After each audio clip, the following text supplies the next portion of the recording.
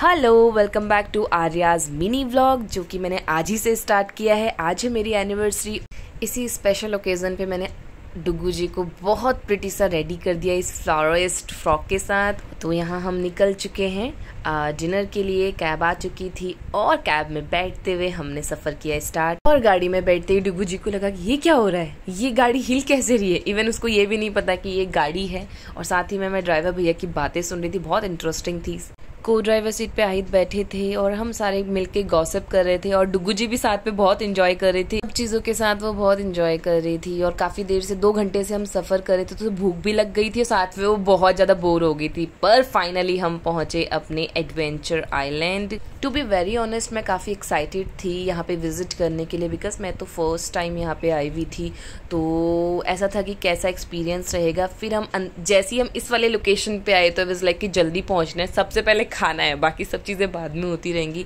डुगू भी एक्सप्लोर कर रही थी थोड़ा बहुत। रन वे 1 फिर आहित ने टिकट ली और हमें थोड़ा सा वेट करना पड़ा, बिकॉज जो आहित ने डेकोरेशन के लिए कहा था उसमें थोड़ा टाइम लग रहा था। तब तक यहाँ पे आउटर में सॉन्ग्स प्ले हो रखे थे, जिसमें डुगू जी बहुत अच्छे से डांस कर रही थी। थोड़ा मैंने कराया, थोड़ा आहित ने कराया।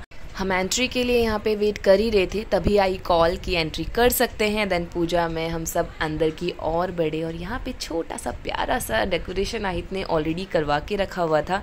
बट मैंने भी कुछ कमी नहीं रखी, आहित के लिए लेके रखा था छोटा सा सरप्राइज़, जो कि टचवुड उन्हें सच में बहुत पसंद आया।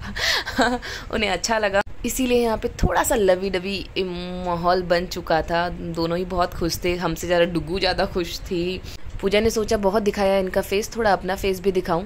आहित ने किया ऑर्डर। फिर डुगू को थोड़ा सा प्यास लग गई थी तो उसे थोड़ा पानी वानी भी पिलाया। साथ ही में यहाँ पे कुछ चिंकी पुंकी कुछ जो भी इन्हें बोलेंगे ये आए, और डुगू इनसे थोड़ा सा स्कैरी फील कर रही थी। हमारा ऑर्डर आ चुका था। स्टार्टेड में हमने मंगाया था pizza, chicken chowmein and Afghani I guess, जिसको हमने बहुत अच्छे से एंजॉय किया। मतलब मुझे तो ये पिज़्ज़ा काफ़ी टेस्टी लगा, काफ़ी टेस्टी, और मैंने बहुत अच्छे से इसको खाया, बहुत एंजॉय किया। इवन डुगू को भी खाना था ये पिज़्ज़ा, उसने भी खाया, चाउमीन भी खाई।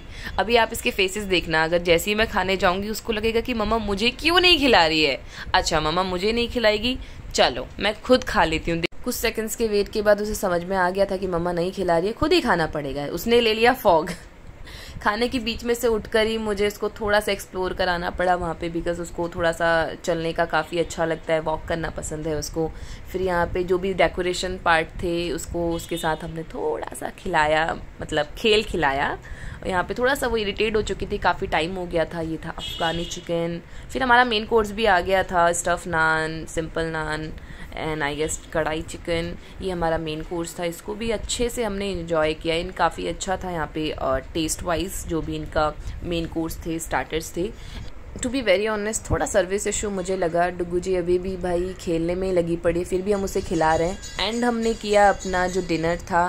देन डिनर को हमने इस ड्रिंक के साथ एंड किया, जो कि रिकमेंडेड बाय पूजा था। इसे काफ़ी ये पसंद है। इवन आहिद को भी ये ड्रिंक बहुत पसंद आया, बट मुझे कुछ खास ऐसी लगी नहीं। एंड ड्रिंक ख़त्म करते ही हम निकले घर की ओर, क्योंकि काफ़ी लेट हो चुका था। डुगू सोची थी अच्छा मैं जा रही हूँ यहाँ से, अब दोबारा यहाँ कब आना होगा। जैसे ही हम यहाँ से निकले हमने फिर दोबारा कैब किया और कैब से पहुँचे घर। यहाँ पे पूजा भाई थोड़ा सा अपना एक्सप्लोर कर रही थी अकेले। ये था पूरा आउटसाइड एरिया, और हम ये यहाँ से अभी बस एग्जिट ले ही रहे हैं।